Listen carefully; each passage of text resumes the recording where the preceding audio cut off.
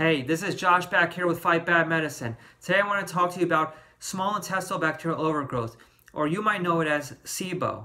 So SIBO is really just the overgrowth of bacteria within the small intestine. It could be even good bacteria, beneficial bacteria, commensal bacteria that's normally found in the small intestine. Just when it overgrows, that's when it creates the issue. Just like with Candida, Candida is normally found in the gut. It's found in our bodies, but when it overgrows, that's when it really creates issues.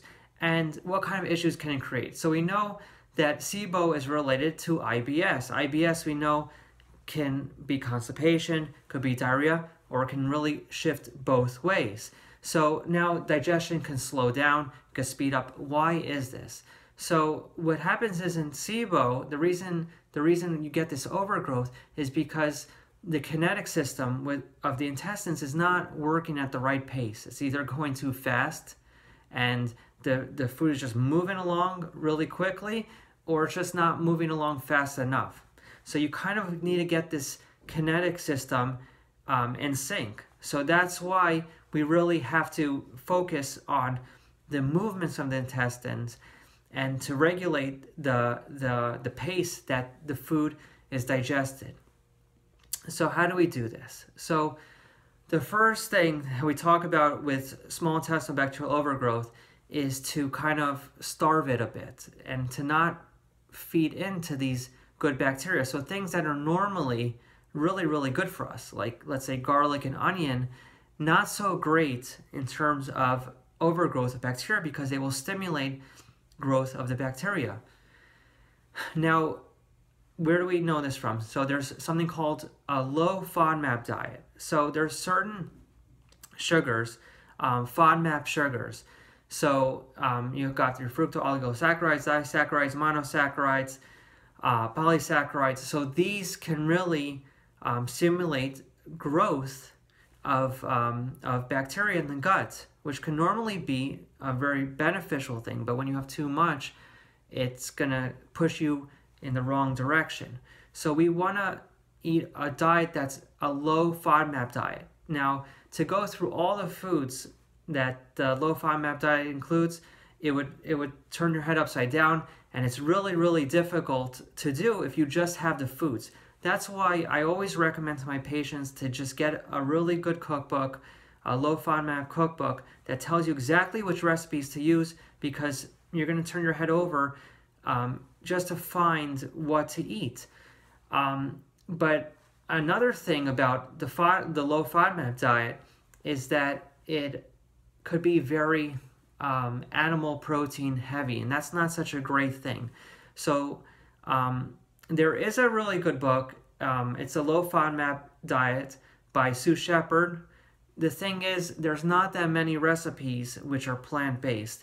And so came along Joe Stepaniak, and she wrote a really, really good low FODMAP diet cookbook, a vegan low FODMAP diet cookbook. So you're getting your plant-based foods, but at the same time, you're getting these low FODMAP foods. So you're kind of in a really, really good place eating like that. Now, you don't have to eat like this long term. We're talking about maybe 45 days, because you don't want to eat like this long term, because if you starve your good bacteria for too long, again, it'll send it in the wrong direction. We kind of want it to be even keel. So you do it for about 45 days. But at the same time, you have to make sure to get rid of that overgrowth of bacteria. So a really good supplement, which is also used for Candida, is Candicid Forte from Orthomolecular. So this will kind of tamper down the good bacteria, because there's too much overgrowth. So it'll bring that down a little bit. So it has things like berberine, it has oregano oil. So these things are really, really, really good antimicrobials, which could potentially bring down the bacteria to normal levels. And then now with SIBO, you have these bacteria that can really produce a couple of gases: hydrogen gas, methane gas. Just because, and this is really what really causes the symptoms are the gases that are given off by the overgrowth of the bacteria. Like we know, like methanobacter is one of those species of bacteria, and that creates methane SIBO. So if you don't know which one you have, I would really go with alicillin. So alicillin is Designs for Health version of allicin. People always ask this question. It's made out of garlic. However, it's just an extract.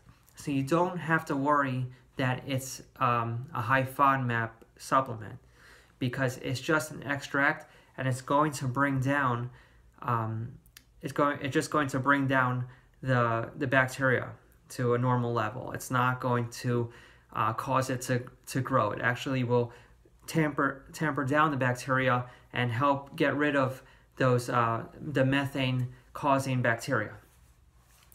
Another reason for SIBO could be overgrowth of E. coli, and that's why the probiotic that I recommend is Probiophage DF. That's from Designs for Health.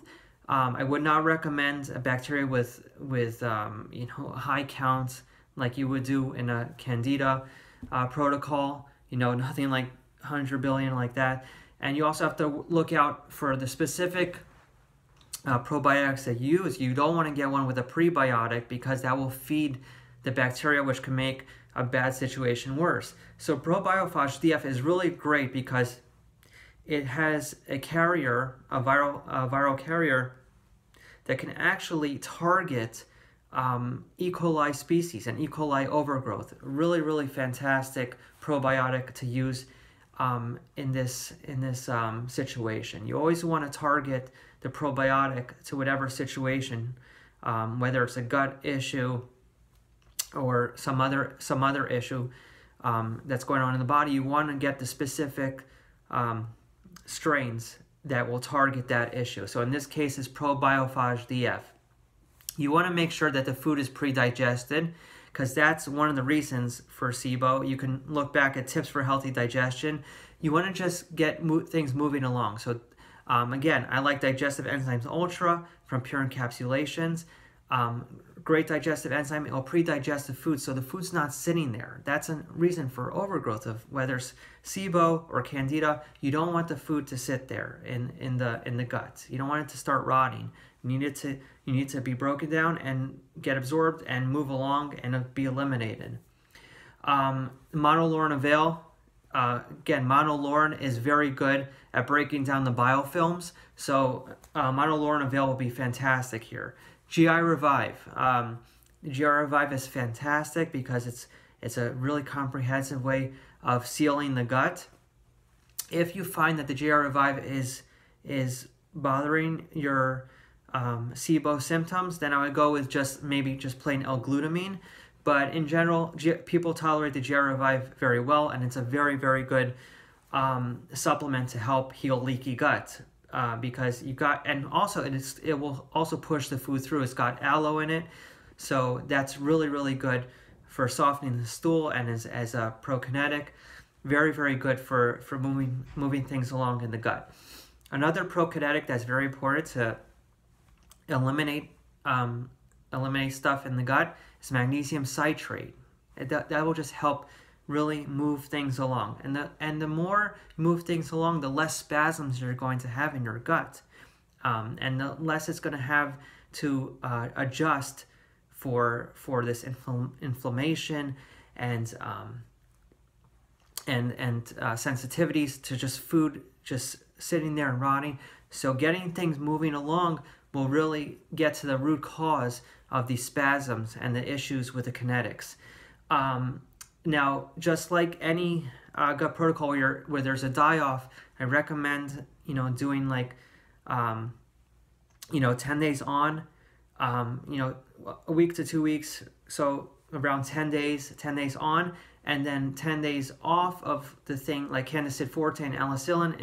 In this example where it's killing things off, you stop that for 10 days, and you would do the GI detox, which is your activated charcoal, and the bentonite clay and the zeolite. That's from Biobotanical Research, GI detox. And so that's going to, again, pull things out, pull the die-off out, so you don't get those Herxheimer reactions and those symptoms. So beyond the SIBO protocol, SBI Protect would be very, very good because it'll continue to pull things out and pull the toxins out from the die-off. But it's also been shown in research to really, really help with IBS. It really helps balance that, balance the gut flora, and it also promotes lactoferrin, which starves the overgrowth of bacteria or candida. It starves them from iron, which will allow the gut to reach a good balance. And I'll continue with the digestive enzymes ultra also, and maybe indefinitely, just because maybe you have an issue with digesting food, and you want to, that's really the main thing, is that making sure the food is digested properly. And again, go back to those tips for healthy digestion. You know, just chewing food properly is very important. And again, after any gut protocol, I always like to do a detox just to reset the detox system and to get rid of any junk that was left over. So the Core Restore program from Orthomolecular is really fantastic, so I would go with that. If you really need a basic SIBO protocol, you could try Candicid Forte, the Probiophage DF, Digestive Enzyme Ultra, and like L-glutamine or GI Revive. So those 4 things, which would be really fantastic. Thank you for joining me today. Please subscribe, and if you like our videos, you know, keep watching. We have really good stuff coming up. So thank you so much, and have a fantastic day. Remember to fight bad medicine.